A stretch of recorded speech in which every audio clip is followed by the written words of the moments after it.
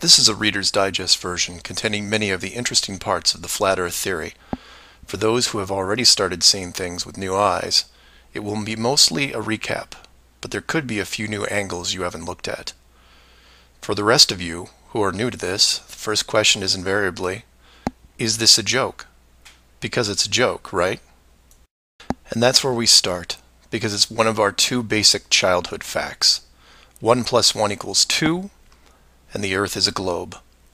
We're taught this before almost everything else, and that right there should give you a clue on how serious this secret is. But for those who have forgotten their history, here's the modified Men in Black version.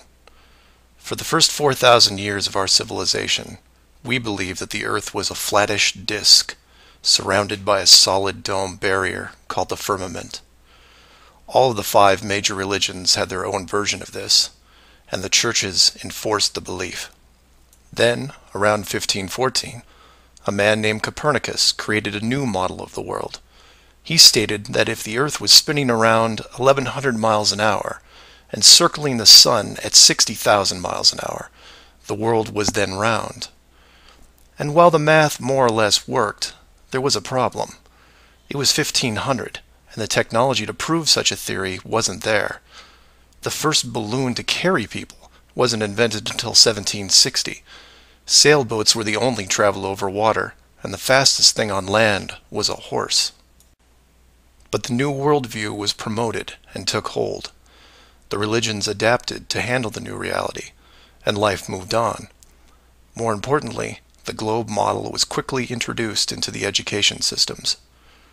Over the next 500 years, the challenges to this model faded, to the point where the globe was accepted as universally as physical laws such as gravity. Read that again if you didn't absorb it. For 20 generations, people believed that the Earth was round because there was a globe in every classroom they sat in. There was no proof. Hundreds of years went by, and still civilization had no way of proving the theory. Planes were invented around 1900, but until 1957, nothing could go high enough to give a true perspective of where we lived. And that's when everything got strange. The United States and Russia both sent up rockets high enough to take decent pictures, and what they saw scared them a great deal. How do we know they were extremely concerned about the sky? Because the US and Russia immediately started firing nuclear weapons straight up, and they kept firing for the next 4 years. A few things to keep in mind here. First, this was now 1958. Nuclear weapons were very expensive and hard to come by. These also weren't those nominal yield 20 kiloton toys we used on Hiroshima. This was high kiloton to low megaton, and we couldn't get them up fast enough. And the strangeness continued in other places. In 1959, only a year into the atmosphere bombardment, 10 nations, including the United States, made Antarctica off-limits to any colonization. A treaty was put in place and to this day remains intact. Over 50 nations now have signed off on this treaty. Do you know any treaty that has lasted that long between all industrialized nations? Moreover, do you know any piece of real estate in the world that is owned by no one? You would think at the very least one of the large oil companies would use their huge financial resources to explore this region, and yet they don't even petition the idea. The short version of the discovery is this. By 1958, the military had discovered the very solid upper and outer edges of our world, and had to create a way to put up "Do Not Enter" signs without looking obvious. It was tricky, but if there is one thing I have learned about the authority, it's that nothing is left to chance. Most of the work had already been done for them, so their job was primarily in the details. The sky part of the dome was much higher than commercial air traffic, so the only thing they had to worry about there was the space program, which is immediately militarized. The outer border had the natural benefit of not only an extensive ocean, but a scaling decrease in temperature and a steady increase in iceberg frequency to discourage ships, all leading to a permanently frozen landmass that could not be used for any form of agriculture. This ocean and ice layout had worked well for thousands of years because the technology of the current civilization didn't evolve quickly. Sailors avoided cold weather seas whenever possible, and oxygen levels get low enough to harm people, even on high mountains. The brilliance of the design comes in the simple fact that human males are corrupted by power. Corruption so total, in fact, that they would rather hide the world itself rather than risk their power on it. You could theorize that kings and popes were told of the world a long time ago. Maybe an ancient scroll or book. Perhaps an interdimensional being told the tale of what the world looked like. But this was all but dismissed, because even the most powerful leaders of the day couldn't reach the borders. And if they couldn't, what chance did the general public have? It's one thing to be told of the giant impenetrable dome, but it's a whole different animal when you finally stand right next to it. Then the tough decisions have to be made. Do we keep the secret? And how far are we willing to go to keep the status quo?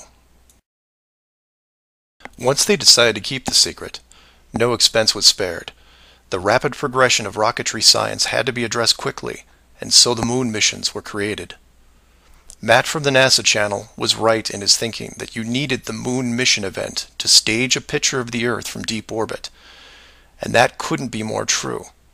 Establishing NASA as the frontrunner of space exploration also diverted people who would have otherwise created their own space companies for profit. The best engineers, technicians, and pilots were recruited to the NASA space program.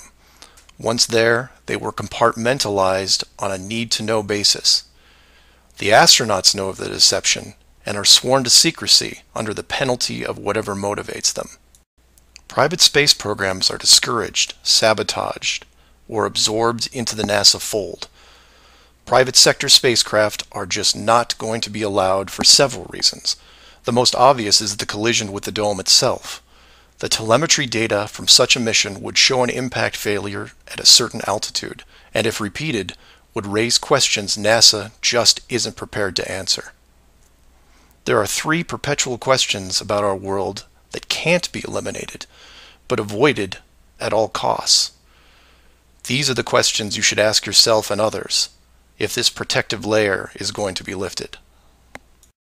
I'd like to preface this with a thank you to Max Malone, a conspiracy hardcore who has a knack for boiling down debates to a single paragraph whenever possible.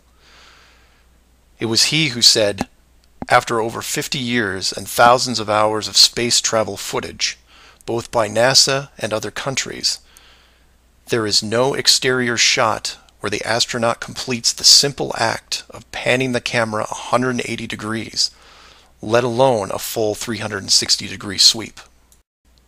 This has never happened on any moon mission, exterior space station, nothing, ever.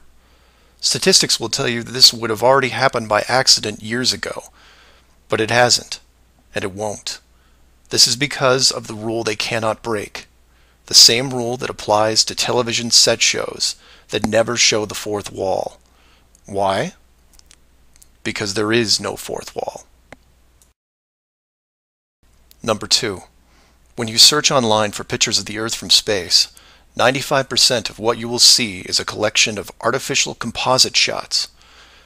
In 2000, when I did this search, there was exactly one picture by NASA showing the bottom part of Africa and Antarctica. Now that picture is hidden within hundreds of simulated images. There are HD cameras everywhere, and no one is taking a shot of the Earth, because you can't get enough altitude to do it. Number 3. The commercial air travel routes for the southern hemisphere are wrong. This is an easy thing you can check out in 60 seconds. Take a map reading of the distance between anywhere near Australia and anywhere in South America. It's a straight shot across the South Pacific. Now find your favorite travel site and try to get there non-stop. See what happens. The routes start turning ridiculous. I used to business travel for years, and I've never seen anything like it. It's the one thing in the general public world they can't hide, the actual distance between these two places. On a round world, the flight is easy, just a straight shot across an ocean. But on a flat world, it becomes the greatest distance between 2 points. There are no shortcuts, so they distract you with multiple connections and layovers. It's only blind luck that the United States was in the northern hemisphere. Otherwise, the increased traffic would have raised eyebrows by now. I know. It's madness. It's lunacy. There are people who will tell you straight to your face that all the leaders of the world are lizards, and yet these people laugh out loud when you say the words flat earth. I was, and still am, a huge conspiracy guy. I literally ran out of new tin hat topics to research, and I still wouldn't look at this one without embarrassment. But every time I glanced at it, there was something unresolved. And once I saw the near perfection of the whole plan, I was hooked. Do your own homework. Ask the questions. Get past the possibility and see if you can move into an even bigger picture. Like who built the dome and why.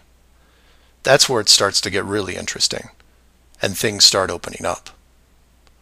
I know I said years ago that the greater good was something that should be preserved. That JFK, Pearl Harbor, and 9/11 were inevitable. I still believe it, and I understand the decisions. The globe illusion, however, has run its course over the last 500 years. It's time to start again. If that means we end up getting the attention of who or what created this place and force the reset of the world, is that such a bad thing? I've put some links in the description that you might want to check out, like the current map projections used by the USGS, the United Nations logo, the Flat Earth Society, high-altitude nuclear tests, the Antarctica Treaty, among others. I'm not allowing ratings or comments on this video for several reasons. One, this topic seems to bring out the worst debates because of the initial denial. That, and I've seen dedicated trolls on the Flat Earth Society website who show up every day and say the same thing to new forum members. It's a joke. It's not serious. Nothing to see here. Kind of strange that there are full-time trolls on a site that has less than 500 members worldwide. That being said, please feel free to contact me at msargent23@comcast.net, or heck, just call 303-494-6631. I know no one uses the actual phone anymore, but I'll answer what I can.